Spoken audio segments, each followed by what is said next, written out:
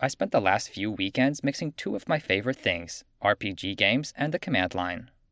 While some games have a limited command line, this game has a built-in operating system and Bash as its interface. I was split at first if I wanted ASCII art or 2D graphics, but I settled on 2D graphics using Pygame for now. This is the game Poodillion. This game is named after my dog, whose nickname falls apart at the fact that she's not a poodle. Directories in the Poodillion file system show up as rooms. Like Bob says, you can use CD to switch which room you're in. Every NPC has a life file in the game's present working directory. You can use the RM command to shoot lasers at most NPCs simply by attacking their life file. Killing this enemy has unlocked a door. You can move the player around by tapping the screen, or you can set a course with the arrow keys.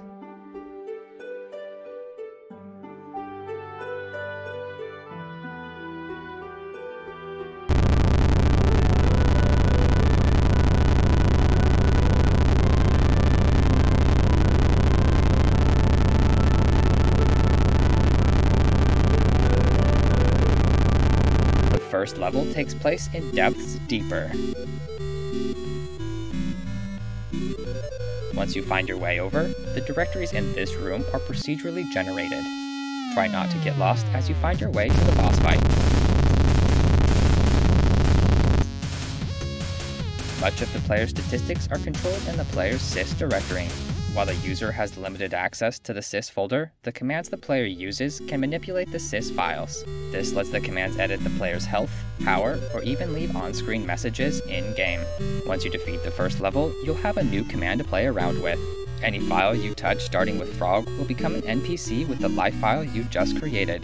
Do note that this takes player power to spawn in. When you first run the game, it builds a chew root of Debian 11 and copies in all the game files. This way, you don't have to worry about deleting the wrong files or having your personal data get in the way. If this sounds like a fun game, give it a download and test it out. This is GPL3 and should work on most GNU Linux desktops or phones. Thanks for watching. Bye.